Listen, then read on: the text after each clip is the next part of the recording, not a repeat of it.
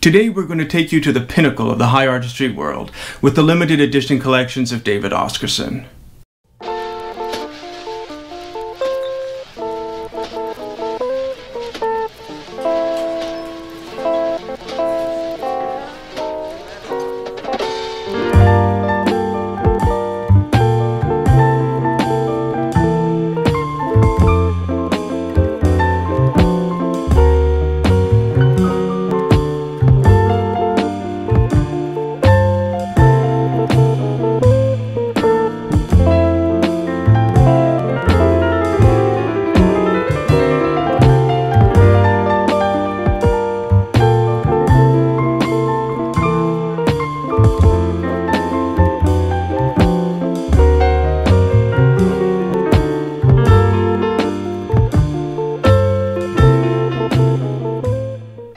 Hi, I'm J.D. Bank, publisher of The Circle magazine, and welcome to another episode of What's on My Desk.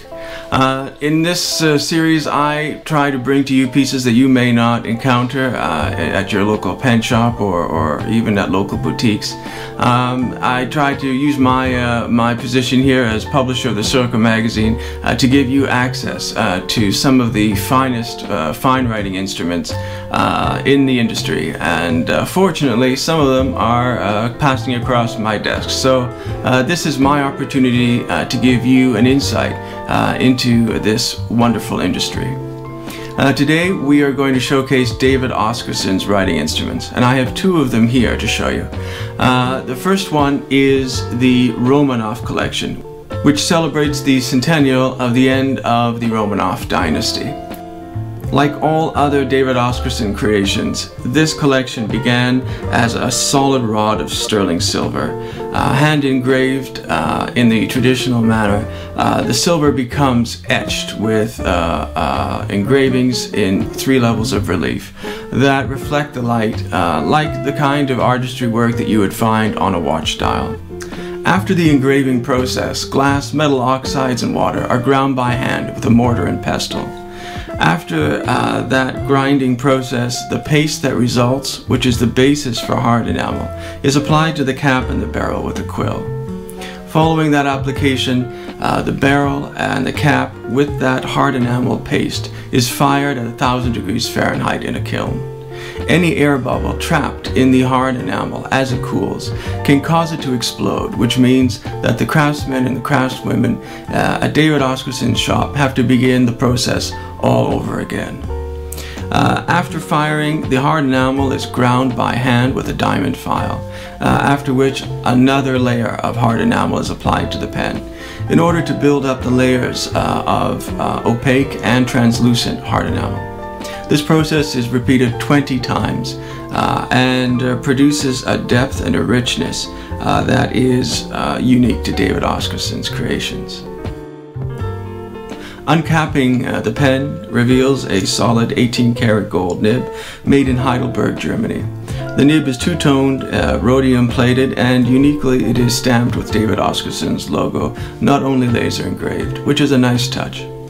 Unscrewing the section reveals O-rings, and David Oscarson's pens are designed to be filled with an eyedropper, as well as a cartridge or converter, and comes equipped with cartridges and a converter. Moving on from the coronation egg themed Romanov collection, we now move on to another collection inspired by the work of Fabergé. This is from David Oscarson's Reflections collection, and it features the winter pattern, which is inspired of course by the Fabergé winter egg. A showcase of David Oscarson's skill at using hard enamel and guilloche to create depth, evoking almost a diorama with three-dimensional aspects rather than just a painting on the flat surface of a pen. The Reflections collection come in ballpoint pen and are slightly smaller than David Oscarson's fountain pens. They are a little more versatile if you want something that you can put in your pocket and take to a business meeting without drawing too much attention to yourself, although of course they do draw a lot of attention just by the nature of the light that plays off the surface of the hard enamel and guilloche finish.